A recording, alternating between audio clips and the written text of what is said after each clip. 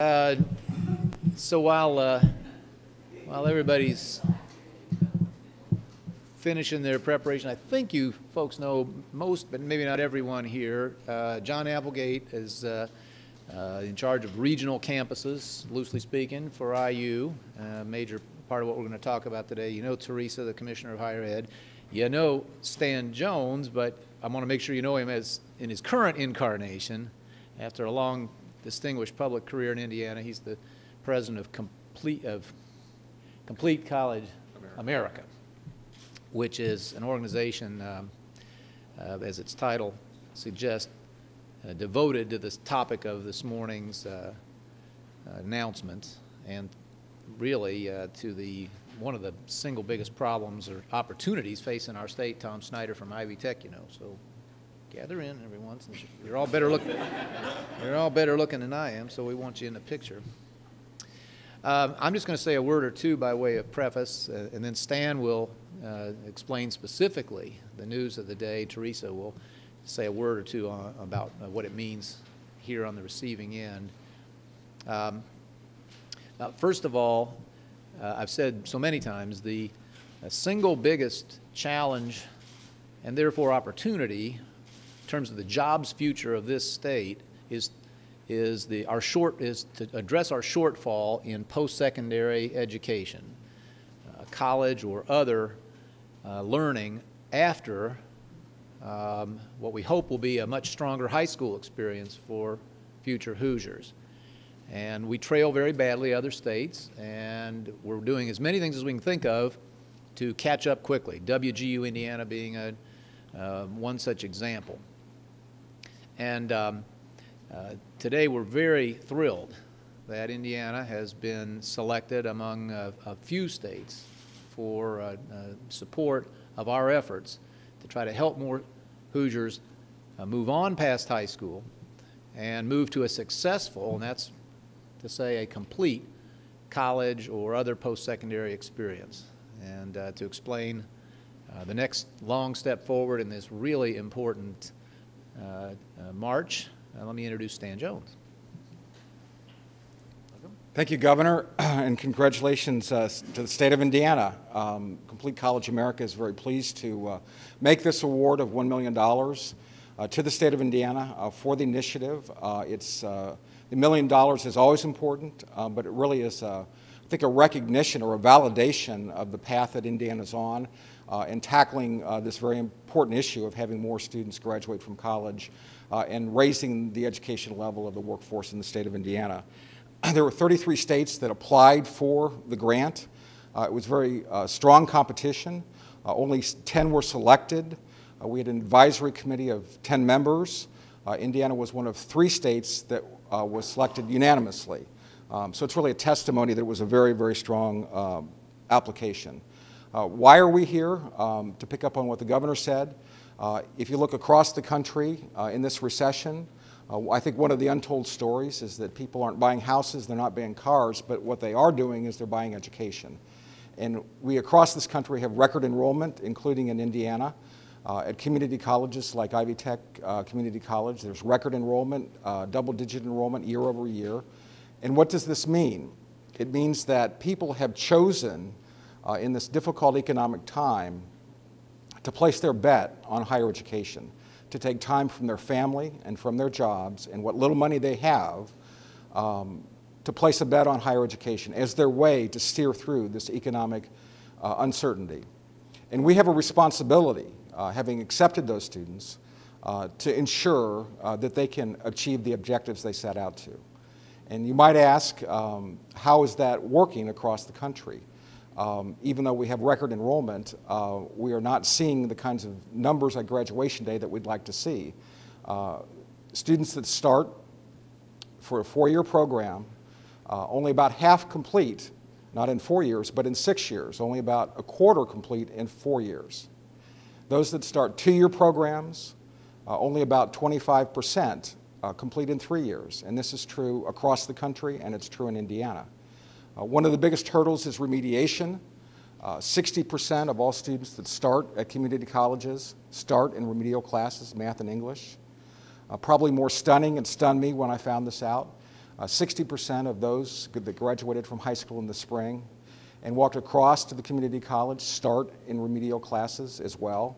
And at many of the regional institutions in the state, as many as 30 or 40% need some kind of refresher course.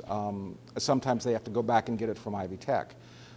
So the challenge is there, and many of these students never graduate, never get a certificate, walk away with some college and a lot of debt. So that's the challenge. It also takes too long. Across the country in Indiana, it takes twice as long, 4 years, to get a 2-year degree. This proposal is targeted at increasing graduation rates, at reducing the amount of time that it takes to get a degree, and effectively restructuring remediation. You know, most governors, when presented this kind of data, may turn to their commissioner, Teresa Lubbers, and say, this is actually your problem. I've got a state to run. But I think Governor Daniels, knowing Governor Daniels, I think he gets up in the morning and looks for a challenge. I know he does. And this certainly is a challenge that begs a lot of energy and a lot of leadership. And the state has demonstrated this. Fortunate to be here the first year that the governor was in office, and when community college legally became, Ivy Tech legally became the community college for the state of Indiana, and that was significant. In the intervening years, the state changed how they started to change how they funded higher education. Rather than paying for students that just showed up, they're paying for results, students that actually graduated. And finally, in the last year, WGU was launched, which is a significant enterprise, unique in the country, and really providing an opportunity for people that need it, who are working, who have families, and can't pick up and go to campus every day. So this leadership that you've had from the governor and from the state continues with this grant. As I said, it's not only the $1 million, but it's also this recognition and validation that this is the right direction for Indiana Move, and we're very grateful that the Bill and Melinda Gates Foundation gave us the money to be able to make this grant to Indiana. Thank you. Thanks, Dan. Well, I think between the governor and Stan, you have a pretty good idea of what we're talking about today, but I just want to make a couple comments on behalf of the commission. You know, all the work that we're doing to improve K-12 education is not to get students just to graduate from high school.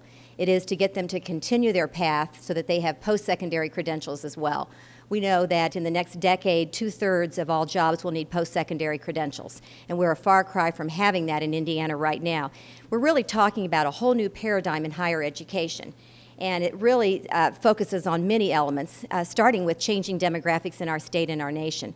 What used to be considered the traditional student, the person who went off to college and lived there for 4 years, that's not the way most college students look right now. It's not that we have fewer people going to college, it's just that we have such great growth in the enrollment. So we have more people who are first generation, low income, minority, working. And we need to find new models of higher education that meet the needs of those students. So we have higher enrollments, changing demographics. We have limited resources in all areas, and we have a greater focus at the Commission on issues related to completion, to quality, to affordability, and really to productivity and efficiency as well. And those are really, it's not that higher education has been intentionally inefficient or unproductive, it's just that it's never been as important as it is right now to be able to meet the needs of these new kinds of students. Right now, the proposal that we have had accepted from Complete College America is really going to give us the opportunity to jumpstart some very important initiatives. The redesign of remediation at our community college system. We're going to be looking at new strategies to focus on college success at our regional campuses. Often our regional campuses don't receive the focus that they should, and more of our students are actually attending those regional campuses and deserve a quality education as well. So we're delighted to be able to partner with higher education, colleges and universities, with the leadership that's represented here today by the governor, by Complete College America, by John Applegate, who is the Executive Vice President for Regional Affairs at the University, at Indiana University, and certainly Tom Snyder at Ivy Tech as well. The task is not going to be easy. Moving that needle, just 1 percentage point in graduation rate, is tough. But we're very focused on it at the Commission. We think the good news is that more than ever, people are focused on higher education. We've doubled the number of students who are going on to college, But as the governor and Stan mentioned, we're not getting them to complete at the levels they need to. And in order to do that, we need to reduce the time it takes, which will save money to taxpayers and save money to students and increase the likelihood that they will be successful. It's an important mission, one that we relish, and we look forward to working with our colleagues in doing that. I'd like to ask Tom Snyder to make a few comments, and John Applegate as well. Thanks, Teresa. So we really appreciate what the Commission on Higher Ed, the team is here today, Teresa Lubbers, going after this grant. It may seem a bit like inside baseball here to talk about remediation. So our provost is here, Mary Ostry. We thought we'd bring it home to you. The governor asked me to pass out a 5-question math test, all of you. No, I'm just kidding. So, but that is really the issue. The issue is here is that every semester, 25,000 students, more than 10% of our students, are in some kind of English or math or writing remediation. 15,000 of those are adult learners, been out of school 5 years or more. 10,000 of those came to us right out of high school. So they need refreshers. They're not prepared to do college level work. How much money do we spend? We spend about $40 million, $35 to $40 million. Half of that comes from you, the taxpayer. Half of that comes from the student, and the student is borrowing half of that. So the students are borrowing $10 million to take courses for which they are not going to receive college credit. That's the issue. What do we do today? We put them in 4-month continuous work on reading or math, and it's the national solution, and it does not work. So with this money, we're going to be able to leverage the $1 million, the part that comes to us, to really get new methods of doing remediation, to help people do things that are self-paced, to do them in modules, to teach them just enough math to what they need to make sure that they have the English skills to go forward. It's an important national agenda because the numbers that we have here are multiplied by the numbers clear across the country. So what the governor said is critically important. Indiana, 33% college attainment. The U.S., 38%. That's troubling enough, but Korea and Canada, 60%. If we're going to be competitive in the world market, we're going to have to make some progress. The governor set very stringent performance goals. That's how we're going to get funded in the future. We're prepared to accept that challenge, and we really thank Teresa for the opportunity. John. Thank you. Well, thank you, Governor, Commissioner, and thank you to Complete College America for the opportunity to compete for this grant and for the award of it. Indiana University's regional campuses, I believe, are an essential part of the state of Indiana reaching its goals of a significant number of additional high-quality baccalaureate and master's degrees for the future. Degree completion is, for that reason, an absolutely top priority, both for the regional campuses as a whole and for each individual regional campus of Indiana University. And indeed, our recent strategic plan, called a Blueprint for Student Attainment, makes college completion one of our top goals.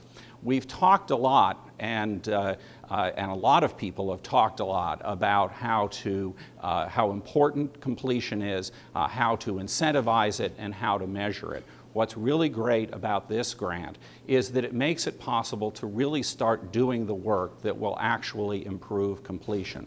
From Indiana University's point of view, this is developing the kinds of tools, of software and other kinds of tools that will allow students and their advisors to map out a successful path forward for them, to see how they are making progress, where they need to go. And we've found that that is an essential part of helping students all students, but certainly students who are struggling and figuring out exactly what they want to do, what helps them to achieve their dreams, to figure that out. This kind of support is going to be essential for that.